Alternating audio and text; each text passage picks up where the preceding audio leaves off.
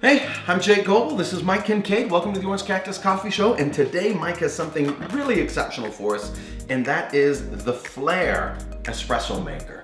So they did give us a discount, I think, in full disclosure. Absolutely. Yep. However, the wow factor is not diminished by the fact that you got kind of a discount on it. No. It shows up in a nice box that seems, custom made for it. I love boxes. He does. And inside that box, you have this carrying case. And the case looks... So when you open it up, That's very cool. You've got this. Look at that. That is so sweet. You got the eggshell. They got the eggshell foam to keep it nice.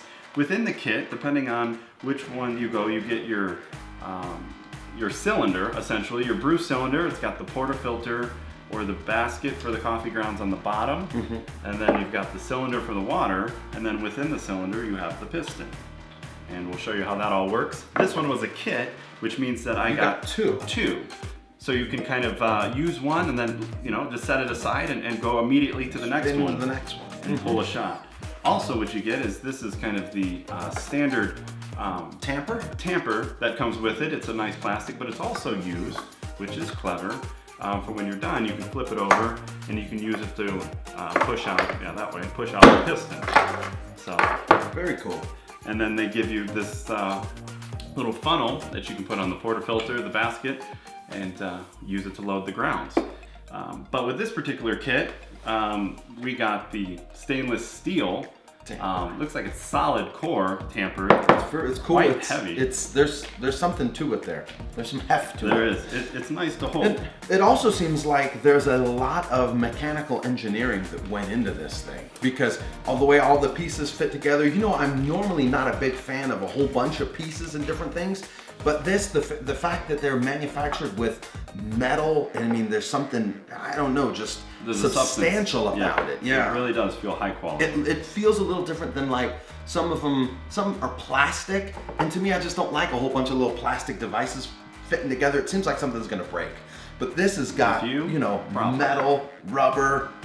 Now they do also have, this is the piston, which is plastic, but they also have a metal one. If you're like, I don't want to use any plastic, you can get their metal piston as well. So keep that in mind. And then we've got in there two little screens, one for each brew setup. And then this is fairly new. This is the Black Signature Edition. Ooh, we had to have it in black. That comes... we had to have it in black. With the copper. I like the copper too. And that's the setup right there. Like the copper top, obviously. It's nice. And then on the bottom, you've just got your little stand plate for your cup. So that's it right there. Okay, so let's pull a shot, right? Because that's what we're here to do. So first thing is, we've got 15 grams ground. We kind of kept the same, coarseness setting as our normal espresso shots would be. The key with this, according to Flair, is it shouldn't require a whole lot of force. They say it's not an exercise machine, and you shouldn't have to really crank. It says not to exceed more than 70 pounds of pressure. So if you're really pushing on it, you need to go a little bit coarser in your grind. I see. But it's supposed to get 9 bars of pressure. Yes. Just through the mechanical... The design of the leveraging, Now, and the piston. This is... how long have you had this guy? I haven't had it very long, only maybe 3 days. So this is really an initial observation. We've pulled a few shots with it. And that's it. I've tried to read and watch a few reviews, but by no means are we And now you're going to pull experts. it backwards so they can see it. Well, we'll see. Yeah. So I got the grounds in there. I like to just push it down just a little bit. Get them down and then take the funnel off.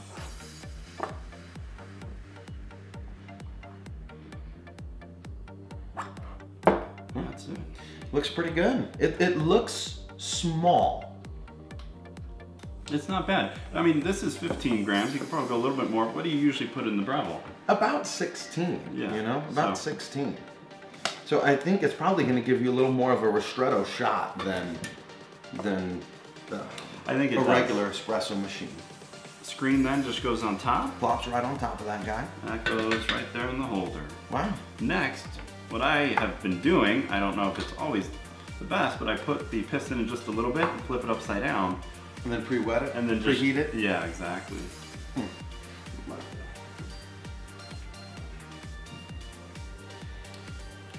a little mug to dump. We're using some pressed coffee. Their Twitch Espresso is what we've got going. I made a trip down there and decided to buy a couple bags. Yeah, it was a $100 day at Press. A $100 day. That's a good day. That was a good day. It was a $100 day at Press.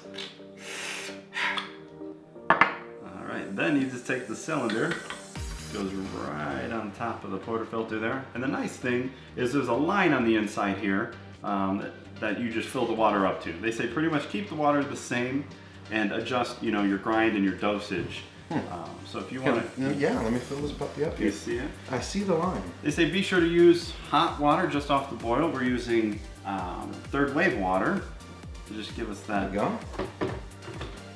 excellent brew quality. I'm doing this backwards, so forgive me. So you just put the piston in. What I've been doing is just running a timer just for the sake of, thanks Jake.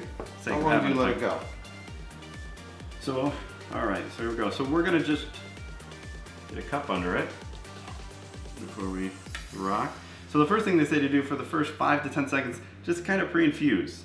So I essentially just... A little bit of pressure there. A little bit of pressure. Let the grounds all get wet. And then from there, you just kind of push through. Yeah, it's got like one little spout there. One little spout that it's coming out of.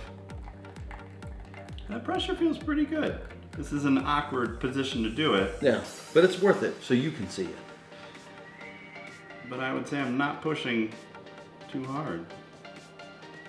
Now they did mention, and it was public information, that they're working on a bottomless portafilter.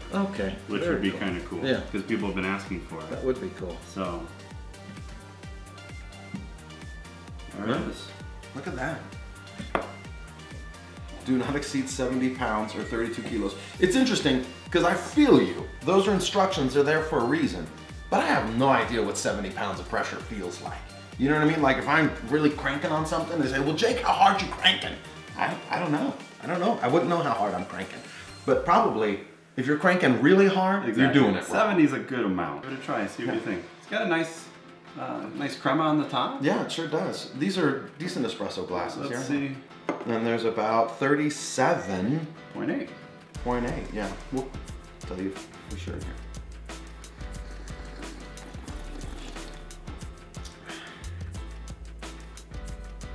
That's good. It's smooth. Smooth. It's really good. The other thing that came with the Flair, which was kind of neat, they say if you're going to leave this on your counter and not, you know, pack it away each time. 39. 39? They're about 39. Yeah, right around 39. They give you a screw that you can screw this all together and just keep it permanently on your counter. It looks beautiful. It really does. I think the copper, the black, the cylinders. Now the only thing that I've found that's a little tricky is cleanup. Seems to be easiest just in the sink. I just let it run under some cool water for a few seconds to cool it down because the cylinder is still quite hot. And then you can pull it apart quite easily and just rinse out the puck. You don't like push the puck out. You just kind of rinse it You all don't. out. Now you can. There is a technique that I did a couple times. When you take this apart, I'll show you on this one. When you have it apart, you can actually, if you want, blow in the little hole and it will shoot the puck out. But that's... I think we should show the people that right now. It could be a little awkward. I think I'd like to see that. Let me just For slide me. this to the side. Yeah, not... Get you I'm not this doing guy that. right here. Okay, let me try it. You want to try it? Oh yeah, that is too good to pass up. Let's see if we can... Is it because you're not as full of hot air as I am? Okay, well you can edit this out if you want to, but I'm ready to try it. There's the puck. Well, it's looking like it's gonna fall out. It does there. Yeah, you can just knock it out. Give it a blow. Okay. You told the folks you were gonna do it. Come on, you can do it. It's hot. Oh, is it? There you go. Ooh. Boom, no problem. No oxygen. I didn't have to blow that hard. Maybe because I'm full of more hot air than Well, that one was like slipping a little bit out too. Yeah, it was good. So, it's a nice little puck. It's not bad. It's a nice little puck. When you do it that way, it comes out fairly clean. But then you just give it a rinse. Now you gotta wash it because I've had my nasty lips on this. So having multiple is nice because then you can just mess with that later. I even thought about getting another 2, 3. And nobody has to see you. blown out your puck. Yeah. I think it's very cool. I think it's very cool. How much, what's the approximate retail? Right around 200. Right around 200? I think it varies on which model you go with, how many cylinders you get, and so forth. But yeah, I think you're shooting right around 200. So you're looking at, I think it's cool. I think the device is cool, but I think for the money, you know, you're looking at you're probably, for your grinder, you're probably looking at about $400. Yeah. To get it at home. I think that's cool, but then, I don't know. I think as far as manual espresso. The manual espresso, it's beautiful to look at. It's good espresso, or it's good coffee there. If it's getting 9 bars of pressure, I guess, you know, we have to call it espresso. So I'd say it's good. It's a little pricey, you know, because you can get a regular espresso machine for $150 more, 160 bucks more. Yeah, you can So get into there. it's hard. I guess it depends on what you want. It's definitely like if you are a collector of different, you know, awesome coffee devices, then I'd say the Flair is for you.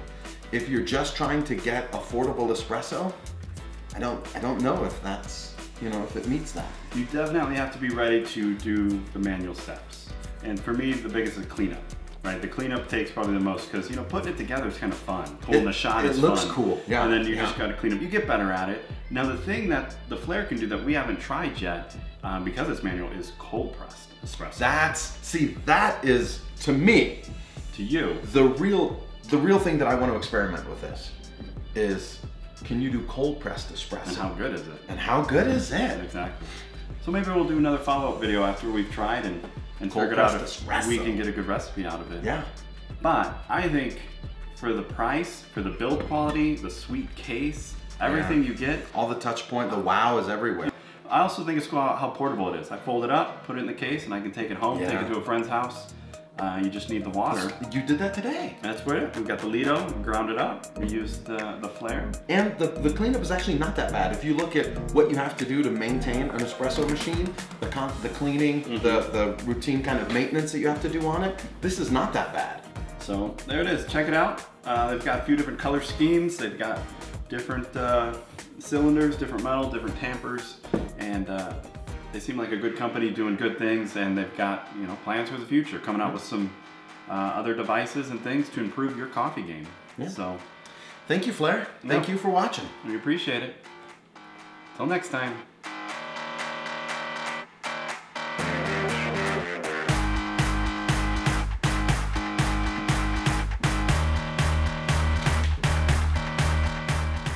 We're still rolling.